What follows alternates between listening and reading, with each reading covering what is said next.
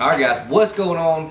The final entries for the rod giveaway tip series is in. I have them all written down right here on the Word document.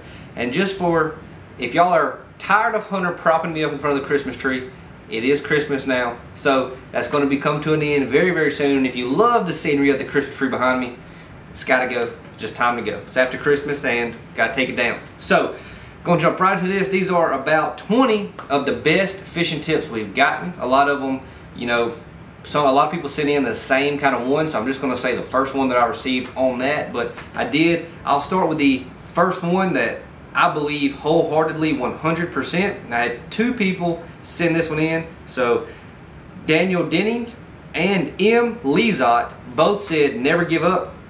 And they both cited instances where in tournaments they have, you know, made it happen in the last little bit of the day, whether it be because, you know, the fish moved or they changed areas or something like that. So just as a good life tip in general is never give up, never get complacent, and never, you know, accept that, you know, you can't complete something. So get back up to the top here. We got a few different ones. So Lucas Pina Fishing said that the one tip that he thinks about is whenever you're flipping and pitching, if you go to a lighter weight, you get more bites, and that is definitely true. It slows your bait down a ton. Y'all know I flip a standard half-ounce weight whenever I'm flipping mostly wood all the time, but that's just a standard for me. If you go down to a lighter weight, you will get more bites. I just like how I can fish a half and I can go so fast. So definitely, if you have less cover in the lake, there's a drawdown or something like that, definitely can go down to a lighter weight and get a few more bites. There's no doubt at all.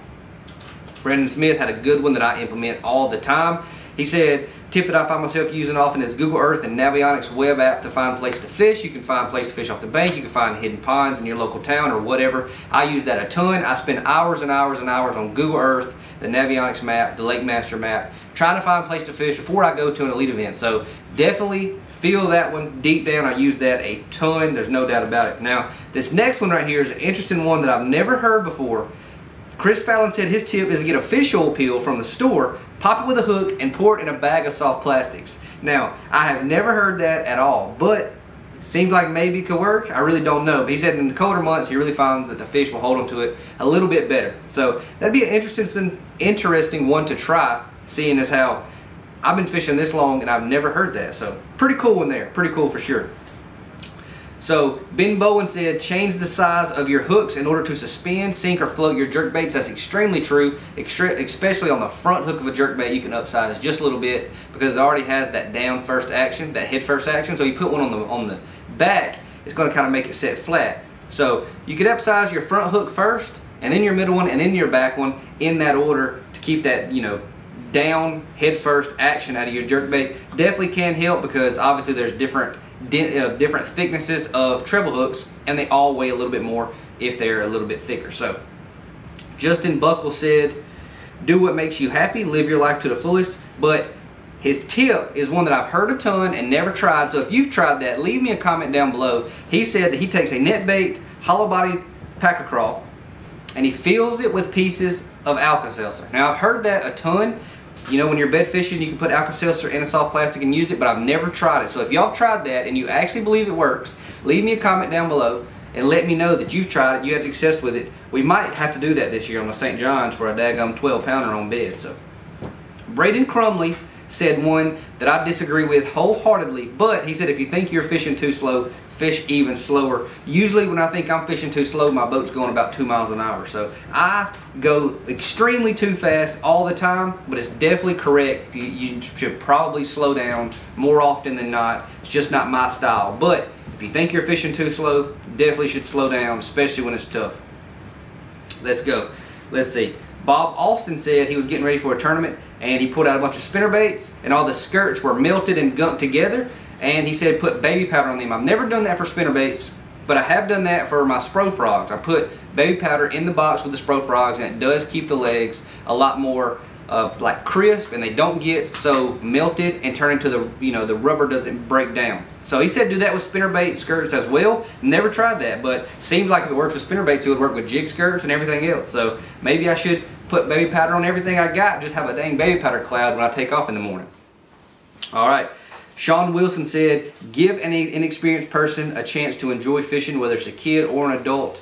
That's an awesome one. You know, it's a It's the biggest sport in the world is fishing, but most people don't see it as a sport because they're just out there having a good time, and that's what it's really all about. So the more people we can get into this, the more people are going to be, you know, at one with nature and enjoying life and, you know, get into the industry. So that's good.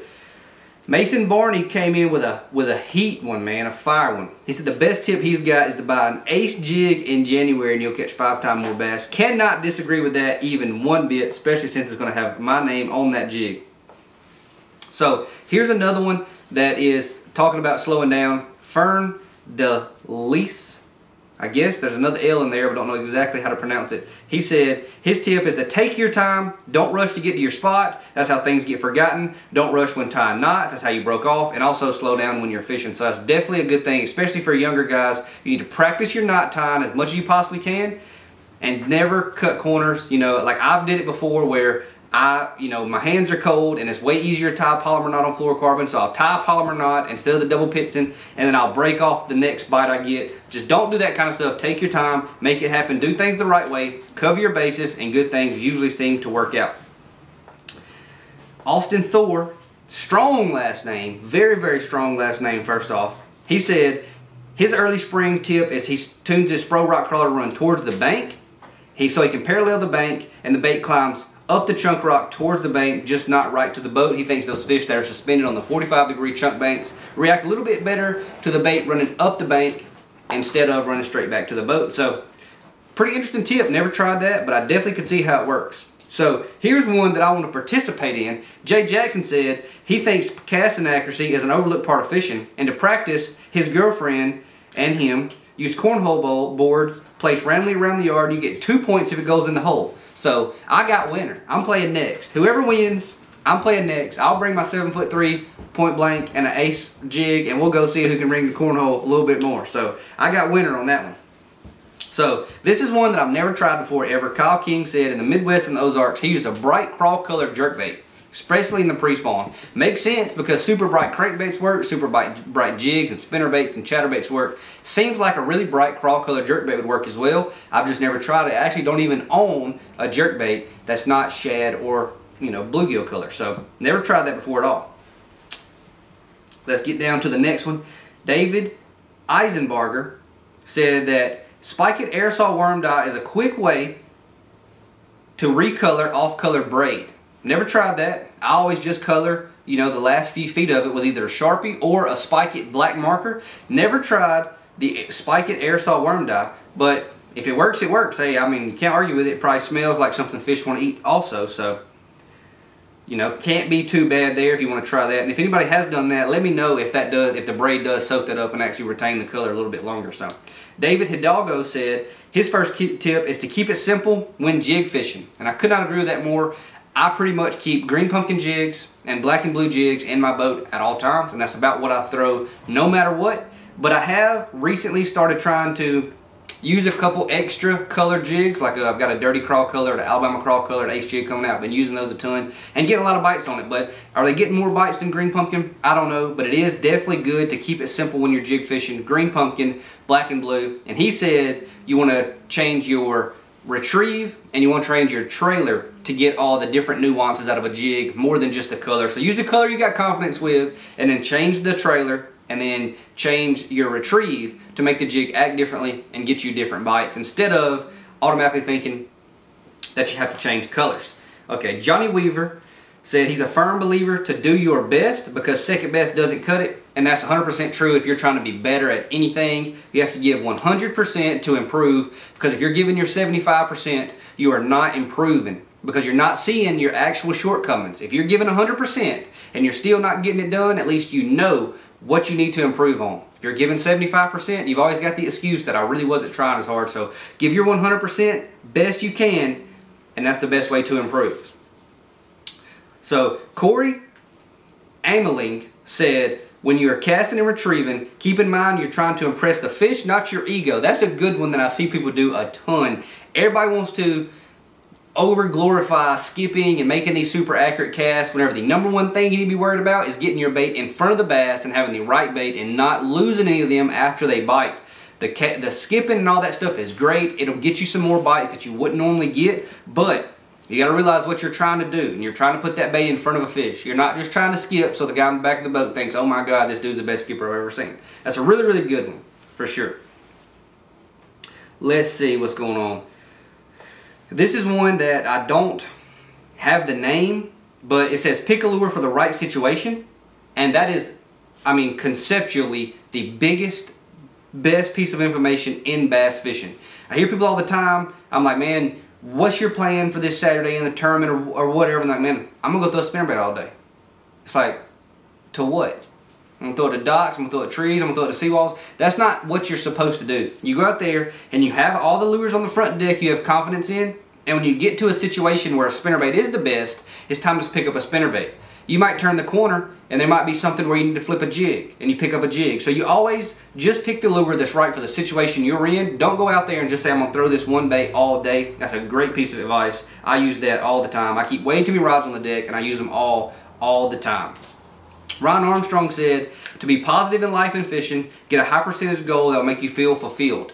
And that is a really good, you know, piece of advice, but the high percentage goal you get, it needs to be one that's attainable, and then set another goal. So the way that, in my opinion, the way the human brain works is you need gratification. So you need to be accomplishing small goals all along the way. Just don't sit at home and say, hey, one day I want to be on the elites, and then just say that that's when I'm going to be happy. No, you got to be happy whenever you start doing better in points in your club tournament. Then you start fishing BFLs and you do a little bit better in points. You got to be happy. It's got to be a goal of yours.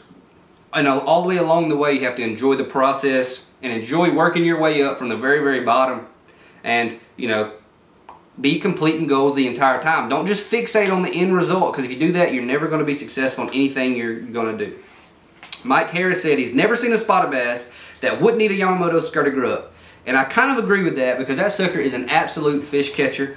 I haven't thrown it in years, but I know whenever I did throw it, it absolutely smashed them, and a lot of people still do throw that thing a ton.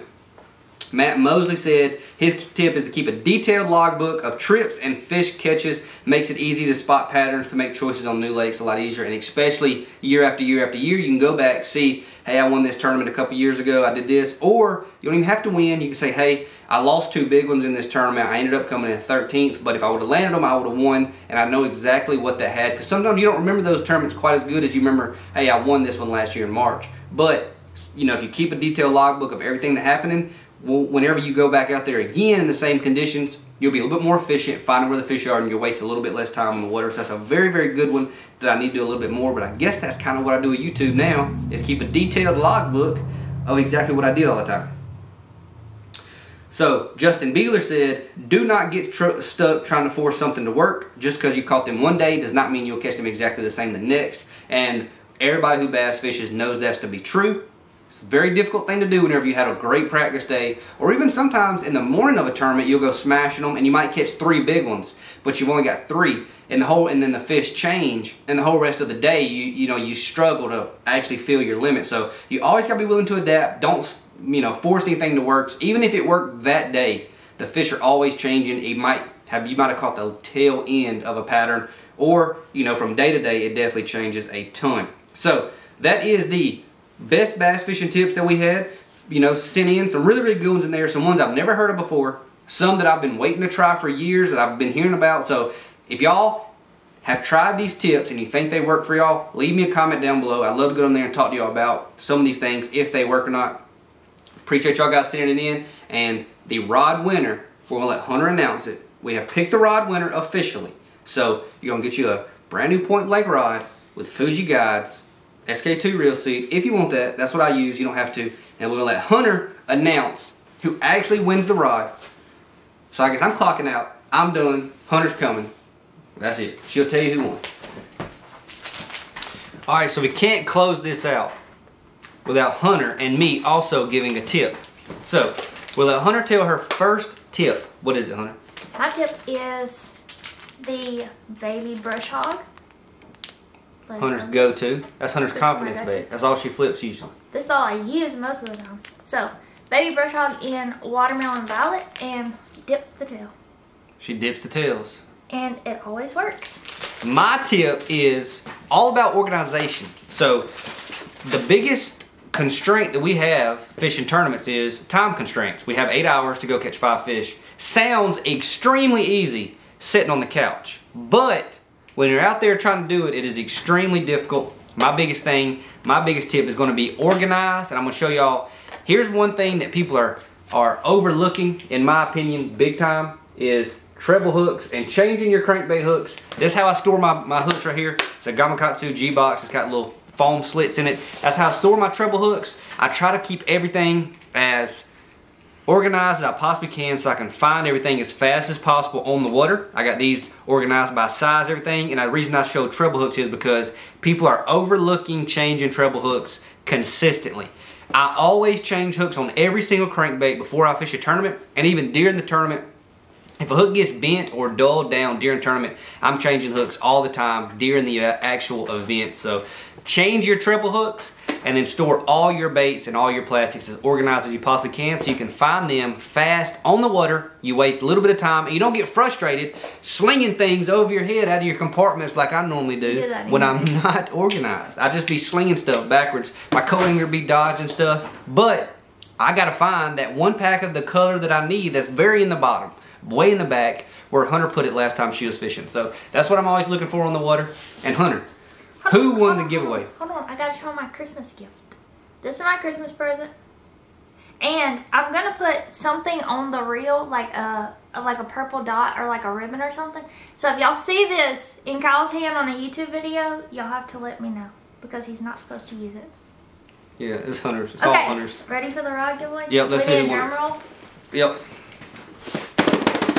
Okay, the rod giveaway winner is Hunter Hamilton. Congratulations, man. I will comment on here or message me on Instagram or Facebook, and I will custom build you a point blank rod, and we'll talk about it, try to set it up for how you want it. We're going to make it just for you, so it's going to be kind of to your specifications, but I have built a lot of rods so I can kind of help, you know, tell you exactly what I think's the best, but we're gonna make it for you however you like it. So Hunter Hamilton, congratulations, man. Good job. Awesome tip, and good luck this next year. Hopefully you catch some big ones on the brand new Point Blank and Fuji rod. So that's it, guys. Hope y'all enjoyed the tip video. Pretty good one. It's awesome. Glad everybody sent some stuff in. We got so many people that send stuff in, even ones we didn't use. So I really do appreciate it. If we didn't use yours, I apologize. We might have not saw it, we might have not caught it, or it might have been a duplicate or anything like that. So don't take it personally, but we do appreciate y'all sending it in. Thank y'all for watching and being part of the channel. This is just a way for us to give back to the people who made a lot of things possible for us through the YouTube stuff. So, because it really does help a ton with sponsors and fishing and everything, having the YouTube channel, and it's all because of y'all. So we appreciate it, and we will see y'all in the next one. Gonna post a couple more videos before 2021, and that's it. See y'all, guys. Appreciate it.